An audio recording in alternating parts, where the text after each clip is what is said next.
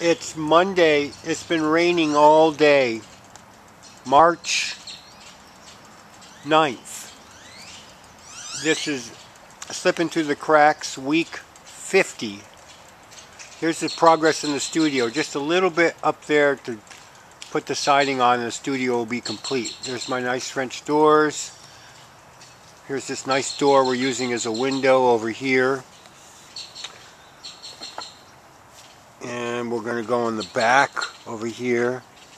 Looks like I'm going to do the wall on Breaker Lane.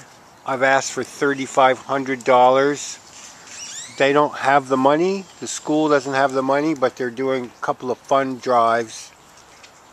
Money drives for the mural. So it looks like they at least have a chance of doing it. Here, we'll go inside.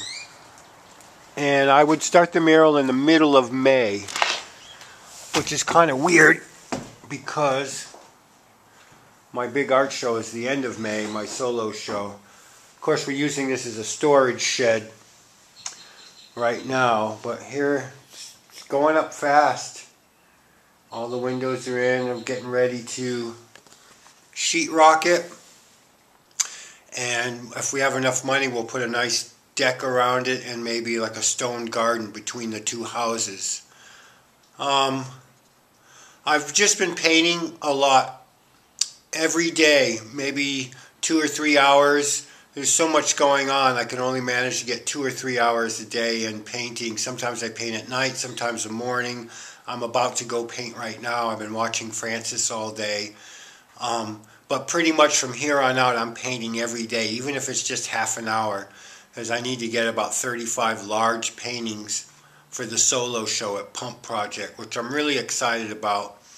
I'm going to get on the radio and talk about it. I'm going to really publicize it well, and it'll be well attended, I'm sure, because I haven't done a show in 3 or 4 years, and this is a solo show, and whatever. I'll get some good press and some good radio out of it. Other than that, I'm doing a couple of commissions that people may or may not buy. It's so hard to get people to commit, but if they don't buy these commissions, then I'll just have them in the art show. So it's just paintings I would paint anyway for the art show. Other than that, I haven't sold any paintings this month. It's been a tough month. And actually, January I didn't sell many paintings either. I can't remember the last time. So, as always, it's coming down to the bare wire, and hopefully this mural, fingers crossed, will come through, because that would be $3,500 would be awesome. And so I'll definitely keep you posted on that. Okay, I'm going to go out with the bicycle in the new studio.